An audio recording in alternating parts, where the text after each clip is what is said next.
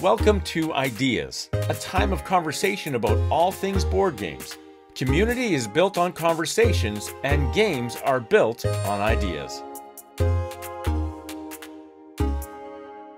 Hey, my name is Brent here on Cloudy with the Chance of Meeples. Today on the channel, a new month and fresh new ideas. And today we are talking to two gentlemen who have been inspired by dice. And today we are talking, it's going to be a little bit different because, of course, if you follow the channel, you know I am big into board gaming, not as big into the RPGs. But today we're going to talk about die inspired. We have Rusco and Valentine, and they are the designers and creators of Die Inspired. So guys, thanks so much for taking the time. Thank you for having us, man. Yeah, awesome. It's exciting.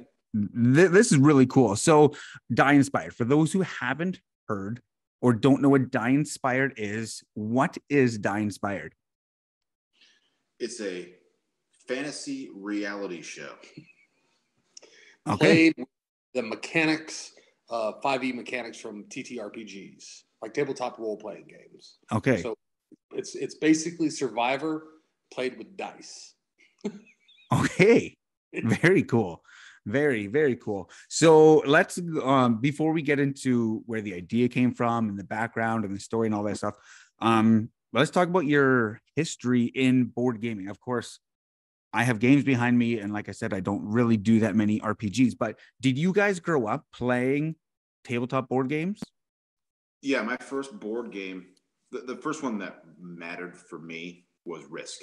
When my dad was a kid, he had a Risk board, and nobody played with him, so he would just play himself. Okay. So he had somebody to play with for Christmas one year, and he beat me every single time I've ever played it. To this day? Yeah, we had a couple times where neither one of us won. But we don't talk about those times. But I've never actually beat my dad. Okay. Yeah, he's pretty dang good at Risk. My first board game experience was Monopoly. It was after school daycare. It was the YMCA after school daycare. They had and I was super fan.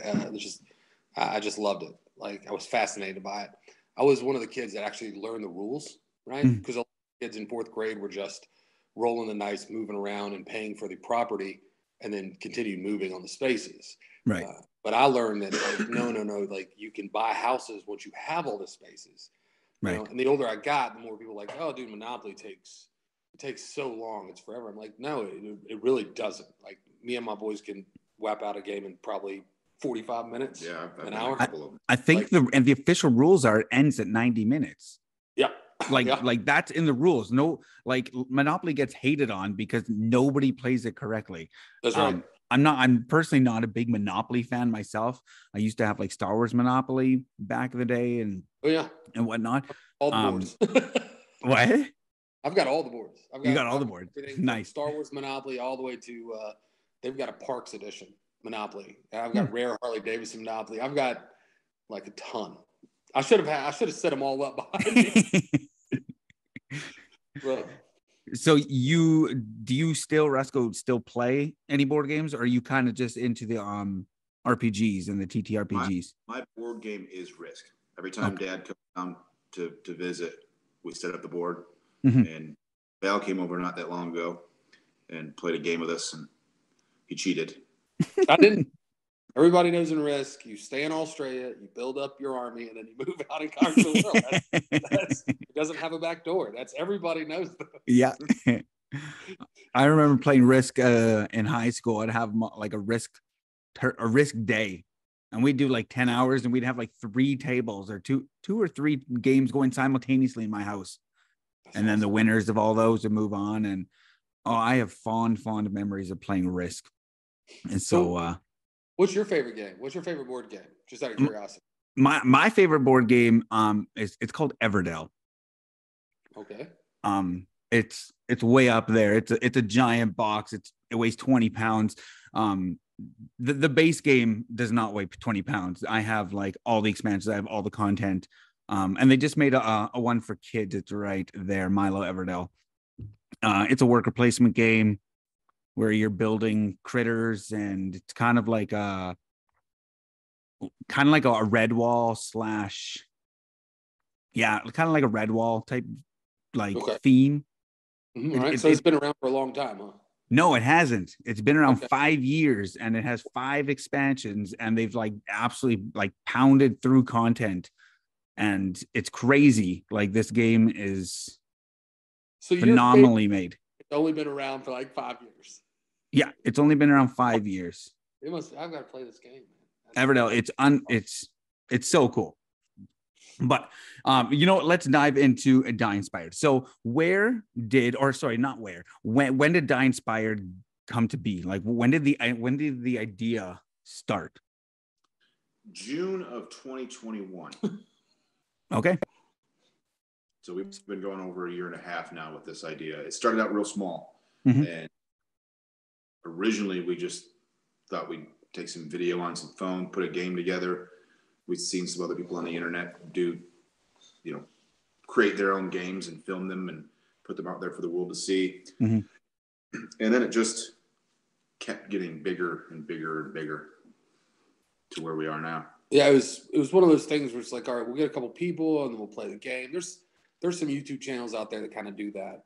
Okay. And we're like, well, let's just do it differently. Let's just blow this out, right? Let's get contestants, and let's give $5,000 to the winner, and let's have death on our game, where you could actually lose, because you can die in RPG games or TTRPG games, right?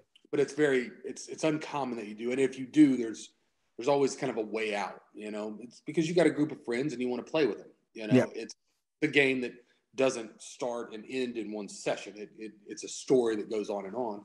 Mm-hmm. What if we get so many people that people can get kicked off the show and certain people survive? So we started playing with that idea, and then we're like, well, we're gonna have to build a world, and we have to have a story that goes on for this long. And then we're like, well, okay, we got a world. This is the name of our world. And then we start asking ourselves, okay, but how did it get here? All right, so all right, and where did that come from? And where did that come from? And where did that come from? So a lot of the time was just building a backstory to every single thing we created. Mm-hmm. So that when the players show up, and we send it all by email, and we had the contestants sign up, and we sent out all this information by email where they're reading our story. So a lot of people came in and they knew the base of, okay, we know the name of the world, we know where it came from, we know the gods of the world and the story, what we're doing. Mm-hmm. What we don't know is each other. Right. And that was the biggest part about it. It's we had strangers playing a character not against each other, but playing with each other, that they're I don't know this guy in real life. I don't know him on the game. I don't know what he's going to do. So it was very, very interesting. It was almost like a social experiment. It very much was. Going how are people going to react to this? Because, everyone has different personalities. And, yeah. It was pretty interesting. They all worked together until they couldn't. And they worked against each other pretty fast. So it is, season 1 is complete. So at time of recording here, we're only a few episodes in, but overall season 1 is complete. I'm assuming it is. It's filmed. Yes, it's filmed. It's being released probably one episode at a time per week. There's one episode per week coming up, give or take. We're gonna change it up a little bit and hopefully start getting 2 episodes a week. But all of it is filmed. It's in the can. It's just not, we're releasing it slowly as it gets edited, because we have no idea what we're doing. Again, what Rusco said, we started off going this is just going to be for fun. We didn't think we'd even get contestants to play, strangers to play this. I'm walking through malls, with these little cards. It was hey, come be on our show. You can win some money. And people are yeah, okay. But then we got 70 people to sign up for it. And oh, wow. We were the old creepy guys at Hot Topic. Yeah. I'm hey, you guys like corn? I mean, you're who? And I'm no, corn, dude. They're awesome. So where's the $5,000 cash coming from? Our pockets. Yeah. We basically footed the bill for everything. We took $5,000 and just said, we're going to give it away. And just to make it real interesting, we wanted that feel of the game show. And what was interesting is, and correct me if I'm wrong, when people first got there was the 5,000 in their mind, but then it got to the point where it was, they kind of forgot about it, and they kind of were playing to survive. And, in between, when people showed up to every session, we had an interview, like a reality TV like the private booth, where they would go and be able to speak their mind. So we did that at the first of every session. And then when someone, was kicked off the show, we got another interview, like an exit interview. Yeah. And continued doing that. So it's actually fun for us because we didn't even film that. We had our wives were helping film. I mean, we had some friends there. It just got pretty big. I'm seeing content right for the first time that I never saw. Like some of these interviews, I wasn't in, so it's like I didn't even know that happened. Yeah, and so we have that little fuzzy feeling going like, ooh, that's yeah. They're pretty mad. I can imagine. Was there kind of just like kind of those awkward situations where like people are like they're seriously getting into these roles and they're seriously and you almost have to have like a conflict resolution plan here. Yeah, we introduced and because we made it a reality type show, we introduced some things where like this will get a reaction. Oh yeah. So we actually put things in the game to get decisions made. Yeah.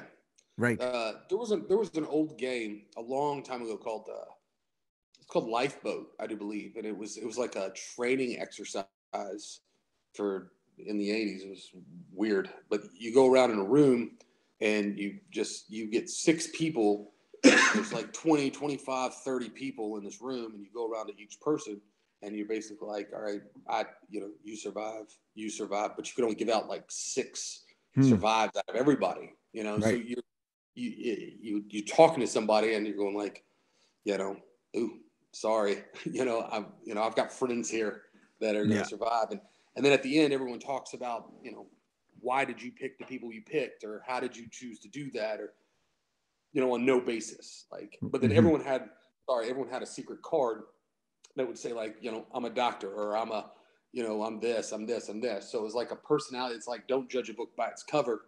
And if you don't know what this person can bring, you're literally just judging off the cover, Right. That's kind of what happened here. It's like, I don't know who I'm going to be at work with or not, but when the time started running down, it was like, I got to go. I don't know what everyone else is going to do, but I need to get on the lifeboat. Yeah. So, fun stuff. Yeah. So you said you started this in 2021 and you started writing this story. How do you write a story where you don't know what's going to happen as it unfolds?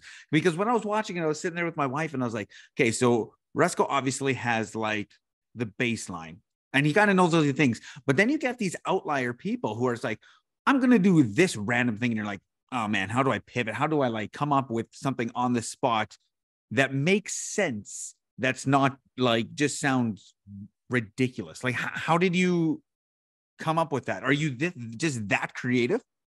We'll say that. I mean, he is. He's that creative.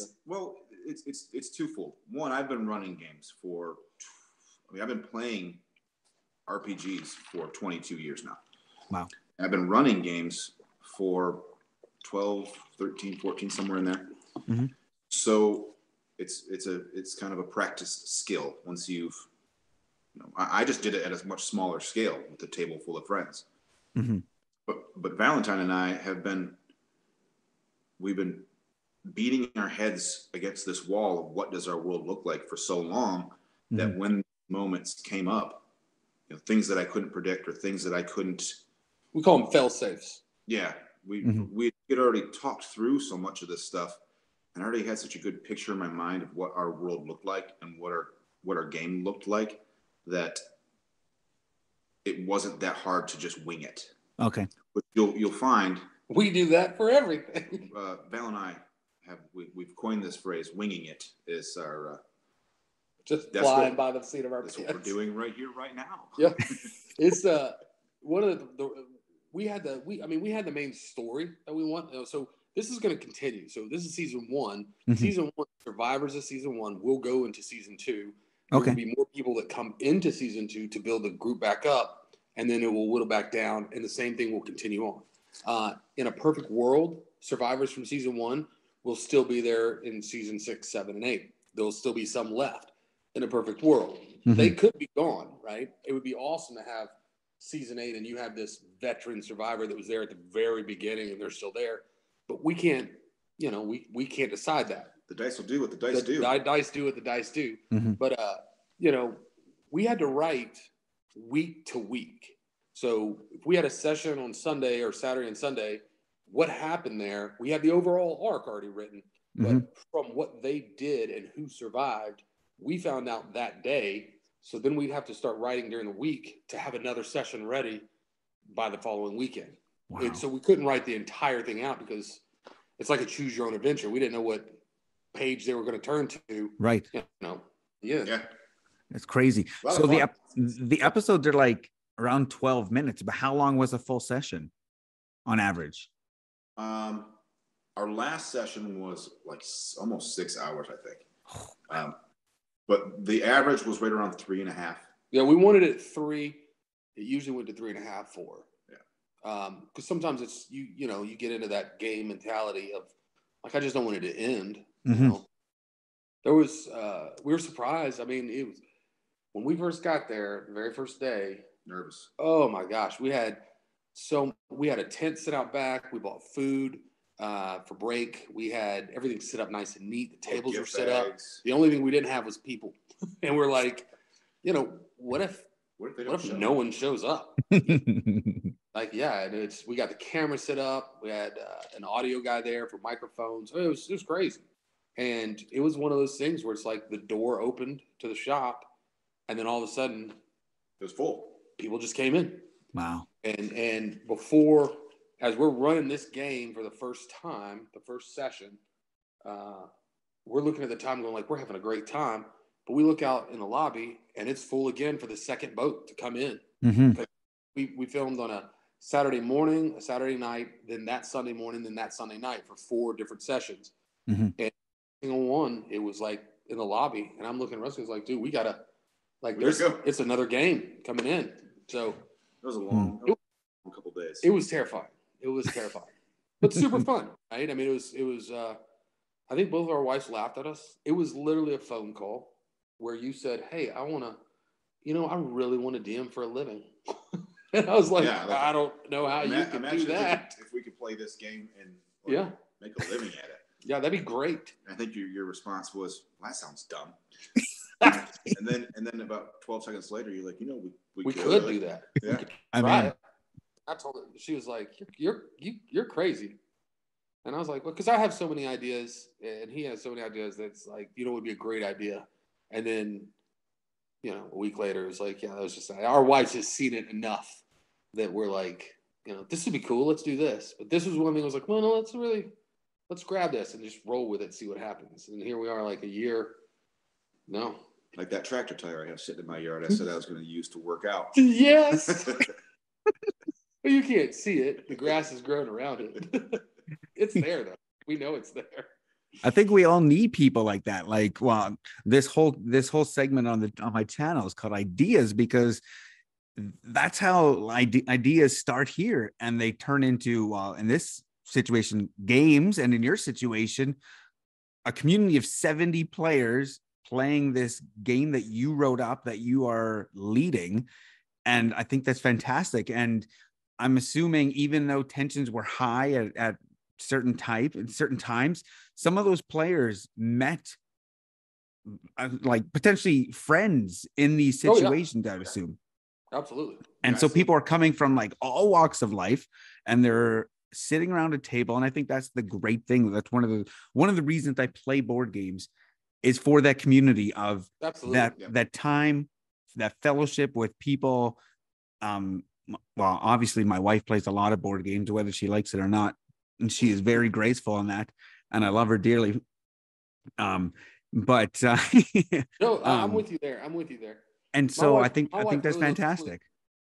My wife loves Clue, and I'm horrible at Clue. She's got all the Clue games like I got Monopoly. Okay. So I'll make her play Monopoly because I really am getting my son's 7, and I'm getting him into it the right way, and he loves it. We played actually a couple days ago, and she bought a Clue game for kids.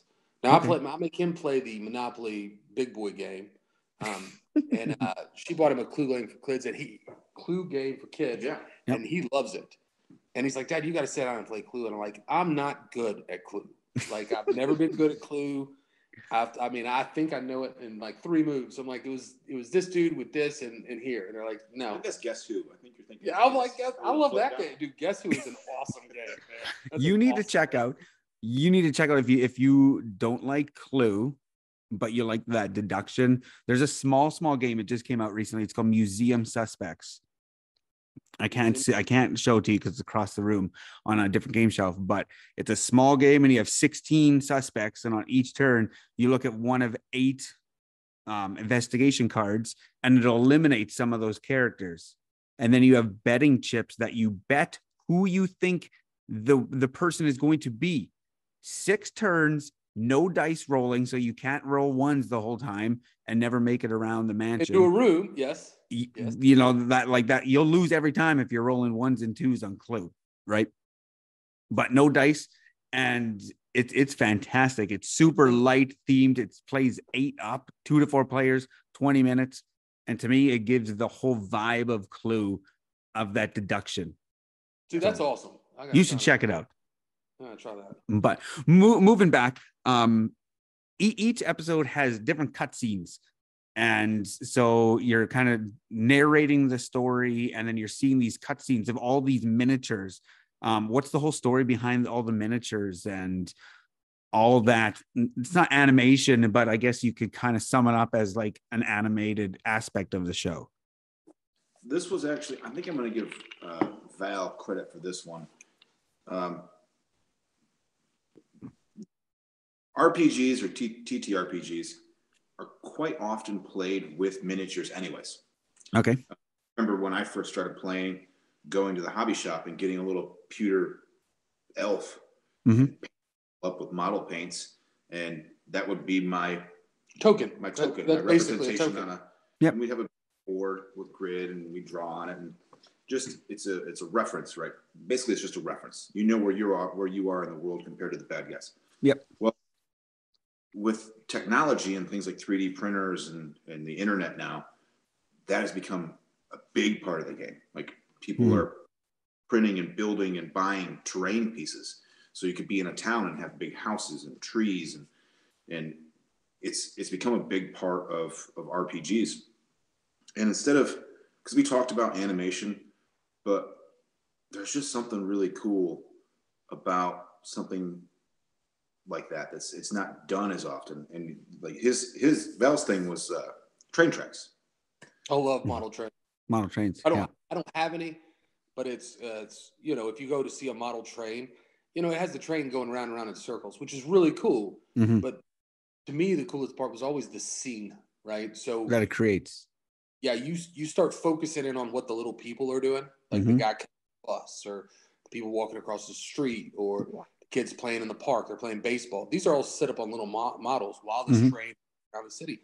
And I could just sit there and I went to a train convention at Cumberland Science Museum, and they had these huge like dioramas of these train things, and it's like I just watch people just stare at them because you can. It's not about just the train going round and round. It's the story that this whole diorama is telling. And names like you said, when everything's kind of animated and everything is STL or CGI, we're like, well, why don't we? You know, one of the coolest scenes was the opening scene to Mr. Rogers' Neighborhood. I always freaking loved it. I love the camera going over the entire model city and going straight to his house, you know, where then he opens the door, you know, so it goes from this whole model set to that. And I was like, I think it's a lost art that I grew up on, where I was like, dude, I love that old school stuff. It ties so well into what into what's actually into the pieces of the game. So we had no idea we would be how much work to paint all these things. You know, I always liked Nightmare Before Christmas with stop animation. You know, I was never biggest fan of stop animation, but doing all these models, like I have a real appreciation for the time it takes to create this stuff. It would have been easier for us to buy STLs and just pose them like we want digitally. To do the entire thing digitally. Cheaper, it would have been easier. faster and everything. But everything is hand painted. Rusco prints them out on his 3D. He has 4 3D printers that we're constantly going. 6 now. I have a 3D printer farm. Like that boat, the ships, those were all printed. He made those in pieces and painted those whole things himself. Wow. Yeah. So I'm never painting. I don't even want a boat. I'll never own a boat. It took forever. I spent so much time on that boat. And all I was doing was call and be like, "Hey, is that boat ready?" But yeah, so that's where they came from. We're like, dude, it's a really important part of the game, and it's something that we want to show. It'd almost be like, showing Monopoly without the houses or hotels. Mm-hmm. It's like, yeah, we'll play Monopoly, but we're not going to use the houses or hotels. We don't need to show that. I'm like, that's a huge part of the game, Yeah. So, but I do want to mention, we actually, to take it to the home, we just got our first modules done where you can play Die Inspired at home. So it will be available. It'll be available for download within probably a month or so. Somewhere around there. We got some editing to do on it, but yeah. But yeah, so now it takes place 3,000 years, 2,000. The setting that we're in for Die Inspired is 3378. Which is the present day. So our modules is something completely different than what other modules do is we're playing the history of this particular location. So if they are module, a lot of the secrets and things that aren't quite explained in our story will all make sense because you actually get to partake in why the island, why our story is the way it is. So like if you're watching the show and they come across this skeleton and he's got something on him or, something, and they're like, cool, he's got nothing. All right, he just died here, whatever. And he's just going. That's on the show. If you play the module, you'll know how that skeleton got there and how he died and why he was there. Yeah. So it's connected in a time frame. So the present day is the show. The modules, any module that we put out will be the past leading up to where the show actually took place. And that'll be available to play at home. Just for RPG fans. Very cool. Well, as we wrap up and move into that, like, let's promote your brand. Let's promote where can people, find your stuff. How can they get connected to you guys? The stage is yours for now. The floor, I guess. We have our YouTube page, which is where our show is. Our website should be finished this week, but those things are. It'll be dieinspired.com. Yep, dieinspired.com. We have a Facebook and a Twitter and an Instagram, and I don't know how any of those things work. Winging it. Nice. We have our Discord channel, which you can get to through the YouTube channel in the links. I can't tell you how to get there. I just know I've seen it. It's all Die Inspired. We were lucky enough when we came up with the name. No one ever thought of it. We think it's the most brilliant name ever when it comes to TTRPGs. But apparently, no one, we're like, dude, Die Inspired's available. That's how smart we are. Across the board. We're geniuses, man. All we need to do is let the world know that we are. The Discord channel is, we really want to kind of lean into that. We don't know how to use Twitter. We're geniuses. I can't tweet. Just figured out how to do like the business Facebook page. A little bit. But the Discord channel, we kind of want to lean into that because we want to be able to connect with people that like Die Inspired or like our show. So that's something we're leaning into. Very cool. And if you want to just this house is 649. So pretty much if people go to dieinspired.com, it'll have links to all your social medias. It'll have links to your YouTube channel and all that stuff. Yeah, so, if you go on YouTube and you just type in Die Inspired, it'll take you right to our channel, which will lead you to everything else. That's awesome. I've been enjoying it. I'm current. I've watched all the episodes up into time of recording this. And so I'm excited to see the story unfold in the coming weeks and months, I guess, until season 1 is over. So I just want to take the time and say thank you for taking time out of your evening and sharing your love and passion and your ideas with it, with me and with the world. And it's just super cool that have this what's the word I'm thinking of? Like man, I'm totally blanking. Like curiosity as to RPGs and, you know, kind of the dungeon crawls. Fantasy, not really my thing. You know, RPGs, typically not my thing. My brother, he loves them. That's just not my thing. I don't have the attention span for 6-hour sessions. Like, but if I sit down with board games and play about 10 board games in 6 hours, I'm like, happier than happy can be, right? But my interest is piqued, and so I just want to say thanks for taking the time. Thank you. Yeah, and all the best as season 1 finishes and season 2, and hopefully down the road we're talking about season 8. And so awesome. Again, if you want to find out more about Die Inspired, dieinspired.com. If you want to find more about Cloudy with a Chance of Meeples, we're on Facebook, Cloudy with a Chance of Meeples. Remember, community built on conversation, just like games are built on ideas. Till next time, grab your umbrella. The forecast is cloudy with a chance of meeples. Thanks for watching.